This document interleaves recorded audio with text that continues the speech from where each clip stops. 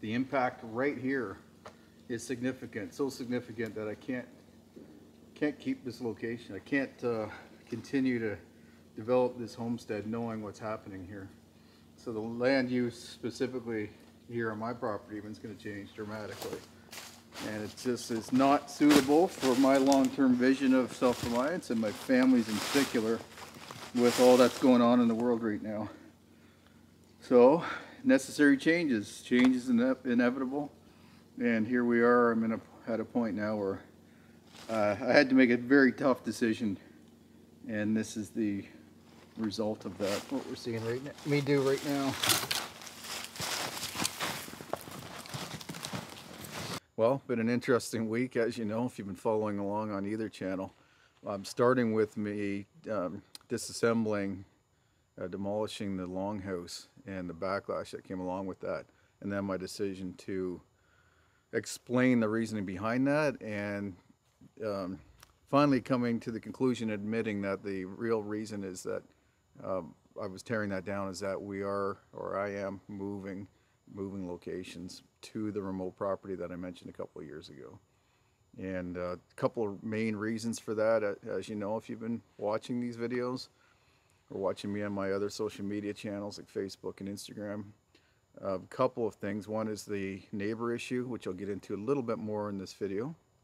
And then the other thing was that just the development of the area, the influx of people into the area and onto this dead-end road that I was establishing myself on, that just it became too much for me to handle. But again, I've been sort of dealing with these issues for a couple of years, maybe 2.5 years, slowly but surely getting worse, and making the decision that I was just going to live with that. But the last straw was this survey line that got put in or marked over the last several weeks. So after a lot of digging, what we discovered is that the guy with the property sort of kitty corner behind got permission from the Ministry of Natural Resources to develop the road allowance to get into his 100-acre parcel so that he could build a permanent full-time residence there. Not something, like I said, I ever imagined was going to happen. It's a remote property. I back onto thousands and thousands of acres, thousands of square kilometers or miles of crown public land that's mostly fairly inaccessible. What I didn't really pay that much attention to was the public road allowance that runs between my property and that crown land. Typically these things are not developed, and in a municipality that's organized, it would only be the municipality that would make that decision to improve that road allowance in order to, like, let's say, approve a development or something further along that road, or just prepare it for future development. In an unorganized township, there's no township to get that permission from. So the individual that owns the 100 acres went to the Ministry of Natural Resources, got their permission to improve this roadway. Shockingly, I mean, I'd put the cabin at the back corner of the property, abutting crown land, knowing that nobody would ever develop that and feeling secure in my decision that was the perfect location, not accounting, of course, for this road allowance that otherwise is fairly unusable or inaccessible, even because I have this creek that runs around almost the entire property, which creates kind of a moat and has really helped maintain my privacy over the years. I never really had trespassers that I'm aware of on the property.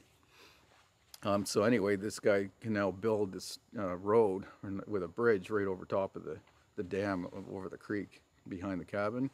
And it runs, I haven't measured exactly, but 60, 70, maybe 80 meters behind the cabin, and about the same behind the longhouse will be this, I don't know how long it is, about 1,500 foot long driveway, which, because it's going on a public road allowance, is actually can be used by the public if they wanted to walk down that road and then access that crown land. So can potentially bring a lot of nuisance. Going to be a lot of construction noise for sure. And then the construction of the person's house is going to bring a lot of construction vehicles along that driveway. And then, like I said, the public that can now use this roadway as well. So even though it goes just to a public or a private piece of property. It's not gonna be a through road for the public, but they can certainly walk along it and then access the Crown land, all within sight of the cabin. Now, I understand that I'm spoiled to even be able to consider that being as that much of an inconvenience that I should move. I do appreciate that fact, but the fact is that I just really crave solitude and silence and privacy, and my family in particular, who, depending whether they live with me or are just visiting, whether they're comfortable with the situation that's at hand. So that brings up the other issue, and that's the neighbors. For the other people on the road or in the area that have been either moving into the area or have been there for a while and are concerned now after reading or listening to my comments about the neighbor and having to get the police involved, I don't think for yourselves that it's much of a security or safety risk. These people were targeting me specifically because of my YouTube channel. They were harassing me to the point that the police threatened them with criminal harassment if they did it again, did one of the things they were doing again. One of those things that they were doing was they were recording loud noises, like a bell chime that started two and a half years ago. They would put that in a loudspeaker and blast it in my direction so that it would interfere with my filming, the audio on my filming. So I've had to edit that out. Now, fortunately, still lots of times it was still silent, and those times I really appreciated where I was and thought that I could live with the odd inconvenience of this interruption. They started accelerating that recently, however. Now, ironically, in the spring of this year, when I think my wife was still living at the cabin with me, the police contacted me and accused me of stealing, or were following up on an accusation of me stealing some recording equipment from these crazy neighbors.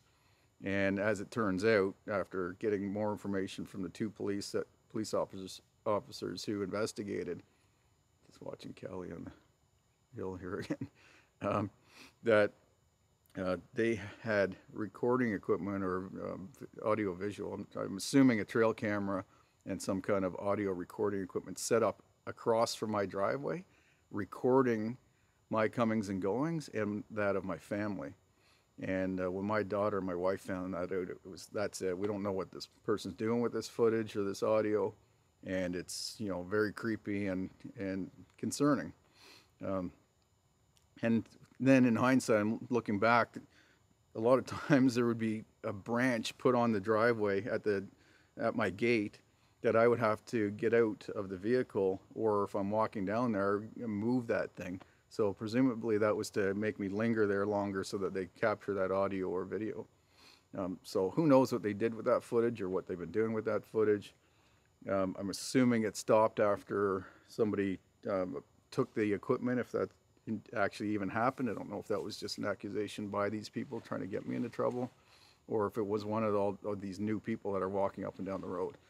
Anyway, let that pass, and then later in the spring or early summer, they recorded my neighbor. He's been digging a pond with his heavy equipment, but he's the guy who came in and excavated the pond for me and helped clear that spot. So he was there for maybe, 3 days, and then we were moving gravel for a day. So maybe 3 or 4 days total of heavy equipment sound, and it is pretty obnoxious, for sure. It drives me crazy just to listen to it. Anyway, they recorded that, and then over the following several weeks, they would put a speaker as close to my property as they could and blasting at this sound back at me at a really, really high level. Like, so annoying, so badly, actually, that neighbors up the road were complaining to me as well about wondering what it was. And sure enough, when I did get the police involved, they show up at these people's houses and they had a van parked as close to the property, as close to me as they could, with the windows open and the sound blasting at me. Like, just evil, like nonsense, really, just childish behavior. And the police officer, the second one who came to investigate, said he didn't know exactly where the address was, but he was driving with his windows open and heard the sound way, like a mile or two down the road, and said he just followed the sound. So it was very clear that it was harassment and not just some random excuse that they gave. That was pretty pathetic, actually. Anyway, one of the other things they've been doing over the last several years is trying to turn people against me online, and they would say whatever they needed to say to people to get them to turn against me. And then we started seeing comments from a couple of those people that were lewd comments about my daughter after she showed up on a few videos, and threatening me physically. And then found out one of them actually moved up to the area based on these neighbors telling them it's a great place to live off grid. So that was it for my wife and daughters. They were out, and it started making me a lot more cautious to put up more trail cameras, increase security substantially, like security cameras that actually send Wi-Fi or cell phone signal and stuff like that, and more signage and things. So anyway, that's the story behind that. Again, if you're from the area and you're concerned, I don't think these people are particularly scary themselves or harmful, but who knows who they've influenced. But I think it's just targeting me directly. I don't think you have anything to worry about. Anyway, there's the full explanation. Now, as far as tearing things down, I did take the longhouse down because that is something I know for sure. It's just gonna, it's either gonna just be not utilized, it's gonna be wasted material, and I hate the idea of wasting material that's come from nature. I'm gonna make sure I utilize as much as I can responsibly. The cabin and the sauna and the forest kitchen, all of those things are just gonna stay until we decide what we're doing with the property in the future. I don't want to put that decision off too long because I don't want those buildings to start deteriorating because they're not being used. Like, for example, good to have a hot fire going inside the cabin as often as possible to keep it dried out. Anyway, we'll be making a decision as a family on what to do with the property over the long term. This transition, I'm very excited about it now that we as a family have made this decision. I've put that behind me, as I've done with other things in my past, and I'm excited about moving forward. I'm really excited about moving forward. I've really always liked the land that I'm rebuilding on, preferred it. It's just that its remoteness and difficulty to access was a little bit intimidating for trying to build a permanent homestead with all the size of the buildings and stuff that comes along with that, and just accessing food production or food preservation and storage and stuff like that. It's a little bit more challenging, so I avoided it for that reason. But we're at a stage now. I'm at a stage in my life where I'm ready to make that move, and willing to take that on, and I'm excited about doing that. Still feel healthy and strong, and I hope I will for a long time, but I know at least for the next 2 or 3 years it's gonna take me to redevelop the homestead. I need to stay strong and healthy. The workshop here, hard to grasp where things are, and unfortunately, because of these security and privacy issues, I'm not going to be able to show an overall map of the property or where it is, or show topography that might be searchable on Google and stuff like that. So I can't show you where everything is exactly in relation to one another, but I can tell you this workshop probably in the long run is not going to stay right here. But because I now have this traveling issue to deal with, the remoteness and the accessibility with materials and stuff, this workshop is in a spot that I can access it. Still more difficult. As you see, I'm using the ATV to get the materials here, but it's not as difficult to access as where the cabin's going to be. So essentially I can build stuff here and then move it into the final location as I get the place more established, more comfortable, and more available for actually sleeping and living in, and having food and all the resources I need to spend in long term there. So anyway, we'll see what happens with this exact spot, but in the meantime, it's not at the cabin, and it's in a better spot for developing or doing all the things, building all the things that I need to build in order to get the homestead, get it going faster. So I'll keep you updated on that as well.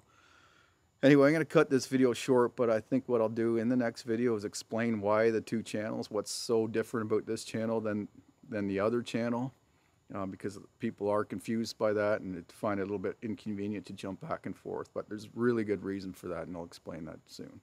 Anyway, if you want to see that video, as soon as it's available, I'll put it in the bottom left-hand side of your screen, so you can click there. And if you want to watch just my overall progress, the 2020 playlist, I'll put it up here and replace that with 2021 once we get to that point. So thanks for watching. I look forward to seeing you back here at wherever I am next time. Take care.